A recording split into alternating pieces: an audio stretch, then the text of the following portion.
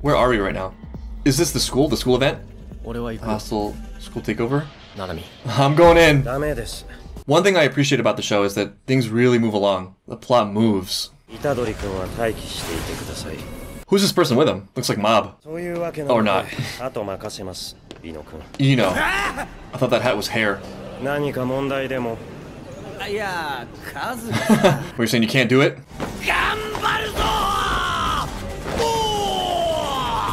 Is this his protege?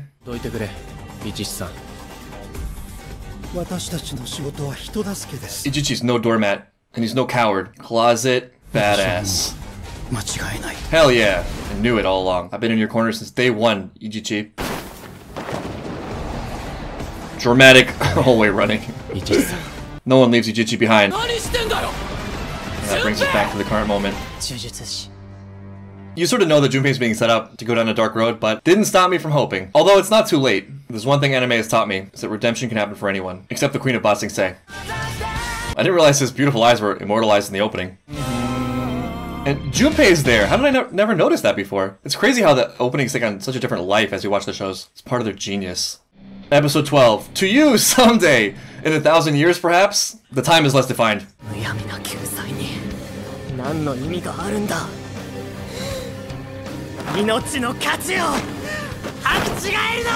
He doesn't fully believe this himself. He's just kind of given up. It feels good to give in.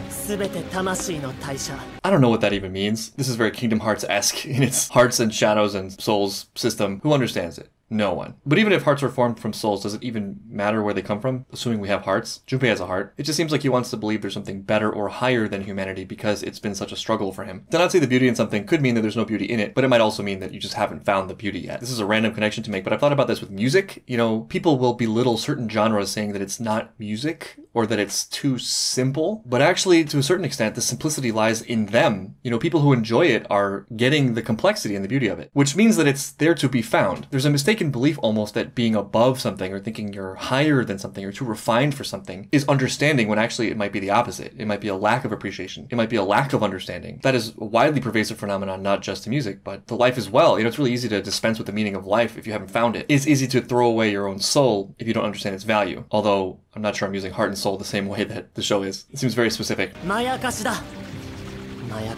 It's all a delusion.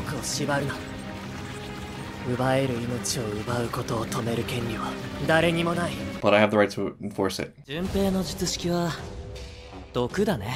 Poison, interesting. Like the poison slowly eating away at his own heart, soul, who knows? I just punched the jellyfish in the face. A for effort. Oh! Damn! Way more effective than I thought it would be. When in doubt, just punch harder. He's immune to poison. His heart is clean. The lion turtle comes to mind. The poison of hatred. That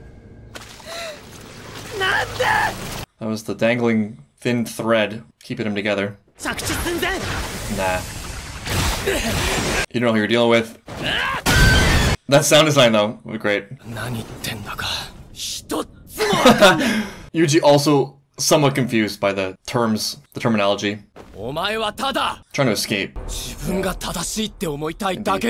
It's all so much finagling. Yeah, I mean, it's not hard to understand him, but it's also not that hard to see past him. There you go, Yuji. He's not convinced. It would just be too painful to admit what it would mean if they did. Hey, it's honest. It's alright. Just sort of let that happen. He's got no will to fight here. Why are we fighting?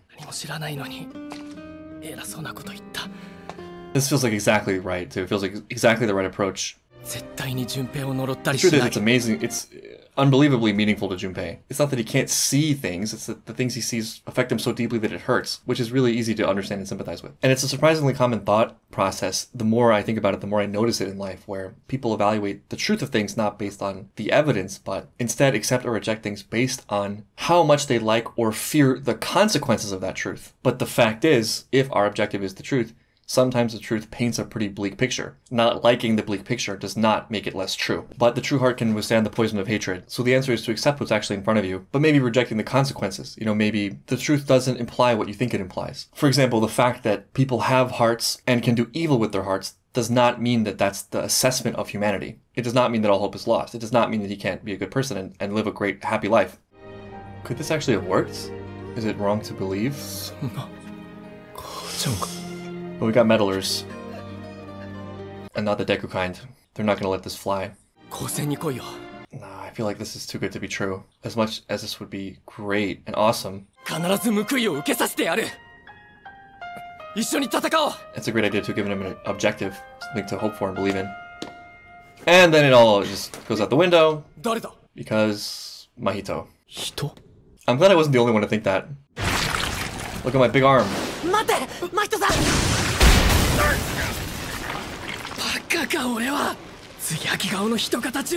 He was warned. To be fair, he was a little bit distracted in helping a friend. I mean, I was also caught up in the Junpei scene.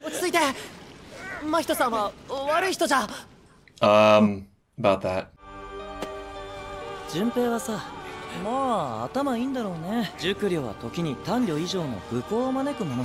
Yeah, people want to weaken your weapons. Don't think about it.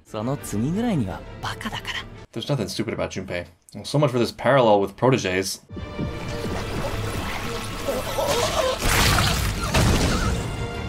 You had to give him that form, huh? There's no returning him, right? Oh, he was already averse to killing. This is all part of Mita's plan. Save Junpei. Wow.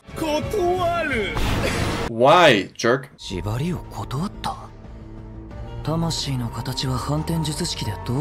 he actually has the capability. Why refuse? Oh no. It was awful.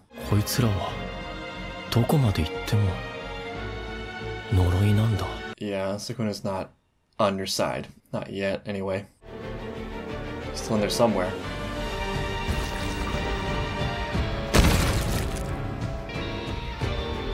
Did they all hang out? That's a Juju Sampo I missed. He just died of his own accord? Yeah, thank you.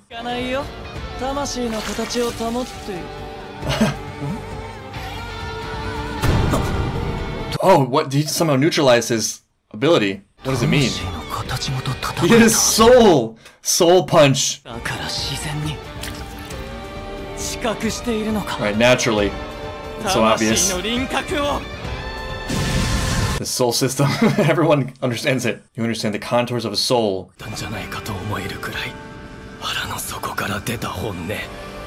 Total conviction. What's it gonna be? Oh, alright. I believe it. So much for being averse to killing. But this is not the needle moving one step closer to darkness. And that wasn't even Sukuna's influence. That's all him.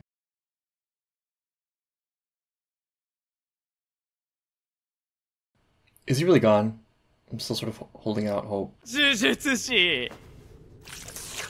Creepy lick for good measure. And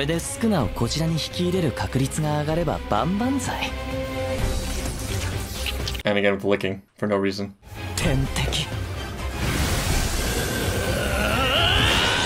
He's got the one technique that can actually hurt him. Awesome. The wings are such a great touch. Yeah, he does that.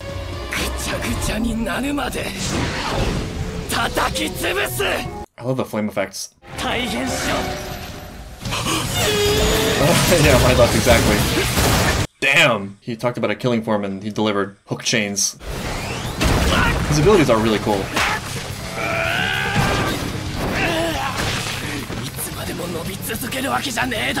But maybe he can. There is a question raised by He Who Hates Overtime. Is there no connection between the mask he can create and its original form?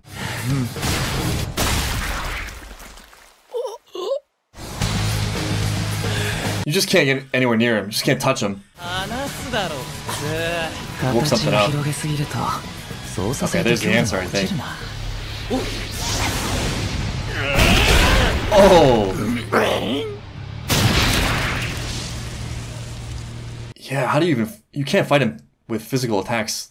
Direct physical attacks. Just to touch him means to make yourself vulnerable. And then they meet.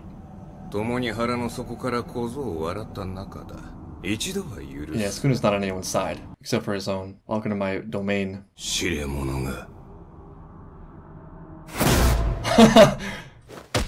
Oh. You know, I think anyway, he's just got a clear indication that it's not gonna really wants to go anywhere. Hey, summoning his inner Tanjiro. Oh, while he's on the way down. Soul headbutts and face kicks. He's not done. Wow. Wait, what? A what? Huh? Huh? Yeah, huh? Yes! So well timed. It's not good. The mom is not on you. Junpei's not on you either. I have holes in my hands, holes in my torso, but I'll just use my protagonist power and walk it off. I moved my insides around to avoid critical damage.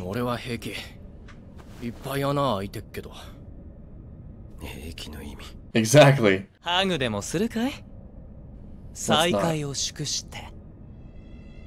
We've seen you bleed now.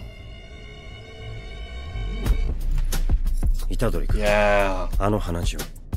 We got an angle. Soul punched him. I think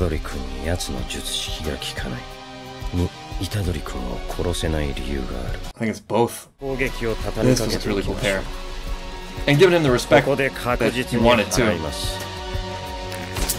I'm saying, don't get yourself into danger. That's all out the window. Damn, these episodes are going by fast. Juju Sampo. Okay. Is this the beach domain? What am I watching? I guess this is just what Kirsch's do in their free time. Why is this so graphic all of a sudden?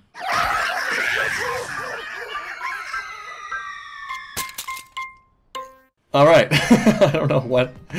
Remember, this is all canon, ladies and gentlemen. Things move so fast in the show. Like, I thought the Junpei relationship was going to be a much longer one. But as short as it was, it's definitely a turning point for Yuji. Gave him a lot of conviction, even if that conviction is to kill. I'm not really sure if that will be the final assessment, if that actually is where he's going. I feel like he might rein it in at a certain point, but I think it's going to take me a while to piece it together. But I'm wondering what exactly the significance of the soul is here and what it means that Yuji is the one who can actually attack at a soul level. There's the explanation that Mahito gave, which is that he lives with various souls inside of him, so that gives him an enhanced ability, but I feel like there's probably more to it as well. There seems to be a secondary layer, a human layer to just about everything we've seen in the show so far, so I imagine it's here as well. But I wonder what it is, you know, what is it that makes Yuji different? What is it that makes up his core, that makes him the antidote to a meaningless world? That's something to keep an eye on as the show continues. Also something to keep an eye on this upcoming battle, which I'm sure will be amazing.